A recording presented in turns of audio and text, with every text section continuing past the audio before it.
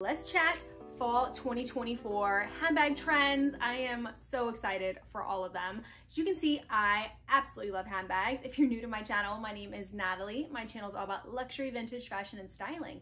So if you're interested in any of those, please consider hitting the subscribe button below. And I'm gonna kind of show you and talk about the major trends. I'm gonna show you bags of different price points. I'll show you some examples of like vintage bags in my collection that kind of fall under these trends, as well as finding some new ones, different price points. And just a reminder, everything will be linked down in the description box below. You just hit the more and it'll expand, and I will put kind of a good mix of everything I'm talking about and showing here, as well as everything I'm wearing. And side note, these earrings right here are almost sold out. They are new in style from one of my favorites, Orium Collective, and you can use code Natalie20 for 20% off on their site. So I will link these below. I am so in love with them. Silver is like one of my absolute favorite fall trends right now. Just loving silver jewelry. As you guys saw in my last video, I showed that like silver Tiffany Elsa Peretti necklace, the vintage one that I'm absolutely in love with. So anyways, I will pop this down below, and if you want to see fall fashion trend video after this bag trend video, let me know. Put it down in the comments and I can make that for you guys. But let's get right into it and start with the top handbag trend. And I think this is going to be like the #1 prevailing trend of them all, and it is big bags. So the big bags range from anything like the Row Margot bag, so kind of like a big top handle, to kind of like a slouchy hobo style. And to me personally, I think this is going to be like the bigger of the trends for fall. And also it's so practical. So I love this like large oversized sling style. This bag is from Kate. I have a whole video on it dedicated. I can link below for you guys, but I love this one. It is super oversized, perfect for a mom on the go like me. I can throw in all of the stuff for myself and my toddler. Fits everything. It's comfortable, it's practical, but also like very cool and on trend. So I love that big bags are trending right now. I think it's so great. As much as I love a mini bag and I will never give mini bags, this is just like so practical for like my day-to-day, my lifestyle. So I love it.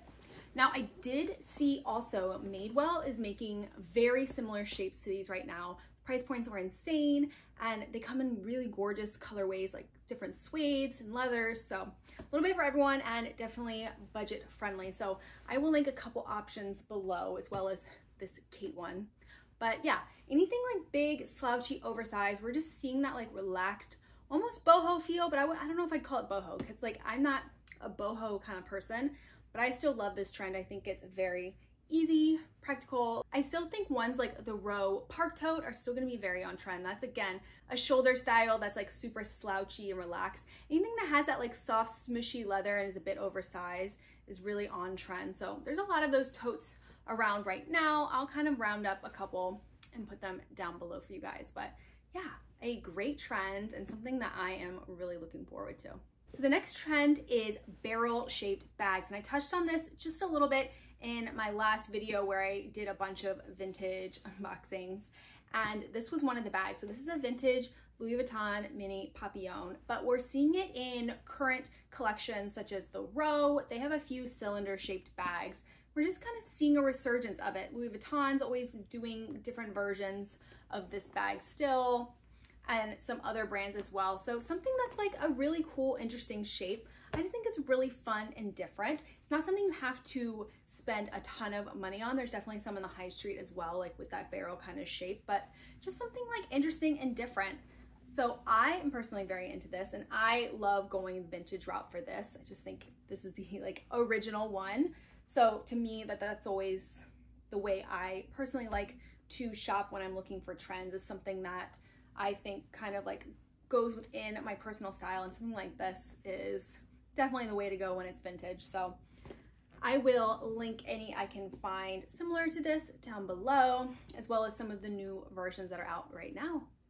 Now, burgundy bags are always trending for fall. I just think that burgundy is always a very fall forward color. So as much as you can call it a trend, I mean, it's kind of a classic. So I think you can't go wrong if you are gonna look to invest in a burgundy accessory or bag for this season, because I think you can wear it for years and years. I have this, which is an old The Row Ascot bag in like a really deep burgundy color. I also picked up this back in the spring. This is from Porto. It's just like a little like drawstring pouch that's in burgundy. I love adding a little bit of a burgundy pop to my outfits. I think it's really beautiful, especially going into fall. I really liked it actually in the summer because it felt a little bit unexpected. It's a little bit more expected in the fall. So the way I like to style burgundy is I like to like mix it with things that aren't quite as like fall palette. Like I don't want to look like a pumpkin spice latte, you know what I mean? Something like a full like monochrome outfit of like a neutral, then you kind of add a burgundy pop. I like that better than like going like all the burnt oranges and burgundies and like the greens that are also like trending for this season. It's a bit much. We're definitely seeing this color wise all over. Again, high street versions, really inexpensive options, as well as luxury, which I do think that if you are looking to invest in one of the trends for this season, I think burgundy is a really safe one as far as like getting a use out of it from year to year. So a beautiful color and much more me than the reds that have been trending for the last year. So I did a condensed version chatting this over on my Instagram, which if you're not following me on Instagram, you definitely should. I'll pop it on the screen and I'll put a link down below for you guys, but that's where I'm the most active. I style all my bags, chat a lot more about bag trends and all sorts of bags, and show my everyday outfits and outfit ideas and et cetera, et cetera. So much more over on my Instagram, but I did like a quick bag trend video, and that's what kind of inspired me to do like a full YouTube video about it. But one that I didn't include, and it is a big trend, but the reason I didn't include it is, well, it's suede.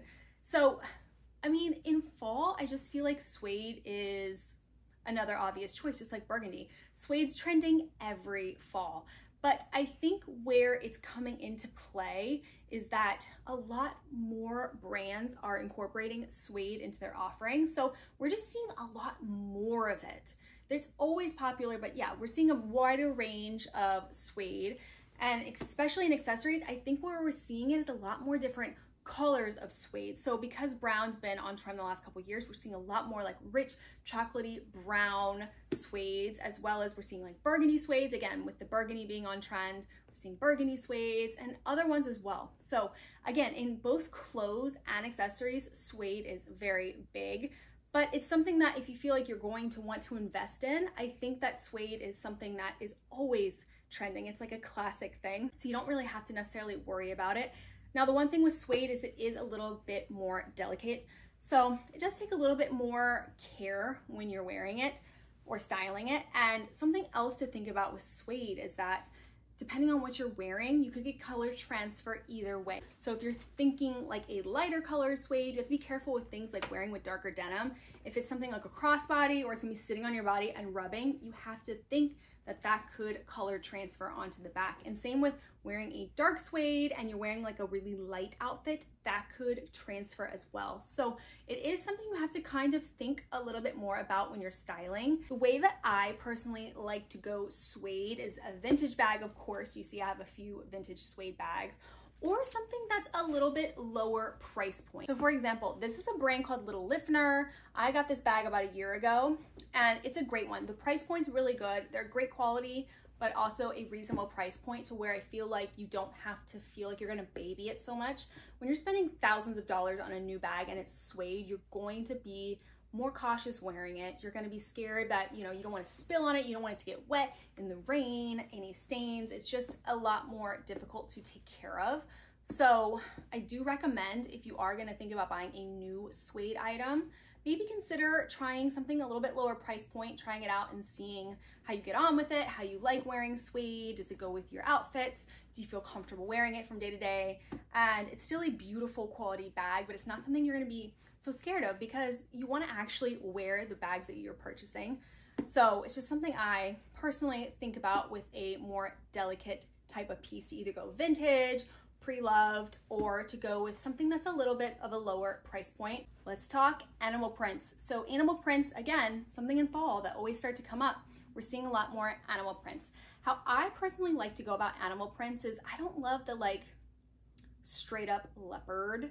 I like something that has more texture to it. So for me, I love like the pony hair versions that are coming out of animal prints. Just think it adds a lot more richness and texture to an outfit. So something like pony hair, which is very on trend at the moment. We are starting to see those in current offerings. Another way of incorporating animal print is using like animal texture, so like embossed leathers that have like a texture already to them, as well as like pony hair type of ones are typically how I like to go about the trend. Now this is like a tiger print, and it's really all animal print, so just kind of go for whatever you feel like is the most personal to your style, because really they all trend every fall. So it's not like snakes in one year and out the other. Like, it may be more popular some years than other, and leopard print may be more popular some years than others, but it's always pretty much a prevailing trend. And again, when we call it a trend, it's something that just continues to pop up. So I think a lot of these, and what I really appreciate for a lot of these fall trends, is that they're ones that you can get longevity out of. I really love that trends are kind of going into a little bit more of longer cycles of being in or out. And because vintage is becoming more prevalent again, I just feel like the life cycle of things lasts a lot longer. There are definitely like more options available in certain things, and that's what is kind of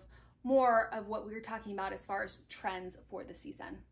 Now this is something I almost think is more of a micro trend. It's not like a mainstream, every brand is doing this, but I do think it's one to keep on your radar. I think it's going to end up continuing to gain speed over the next seasons to come. But it is kind of this distressed type of leather, and we're seeing it in clothing as well. Think of brands like Miu Miu, they're doing it in both their bags and their clothing, but everyone's kind of copying Miu Miu at this point. So I do think we're gonna start seeing it more and more coming into the mainstream.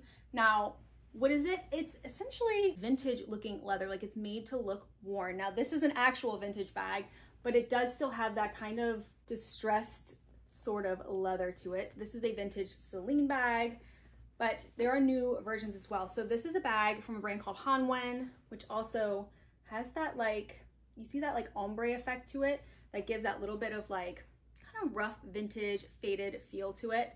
That is going to be very on trend. We'll link this bag because this is still available. Just a little bit interesting and different. And again, you could just go for a bit of a worn out vintage bag and you still get that look.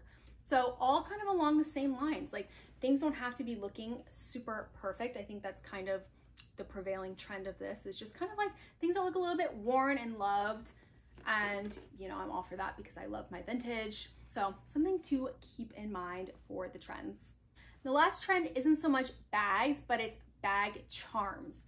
Bag charms have been going strong the last few months, and I feel like they are not going anywhere anytime soon, which is so interesting because I feel like the last time they were trending was not that long ago. It was like, what, 2016, 17, 18-ish time when we think of all the big like Fendi furry ones. Now they're just like a little bit smaller and almost a little bit more practical, if you could say. Like sometimes people have like keychains hanging from them or just like necklaces. We're kind of repurposing things we already have into bag charms. So think about like a chain necklace you have, just tying that around.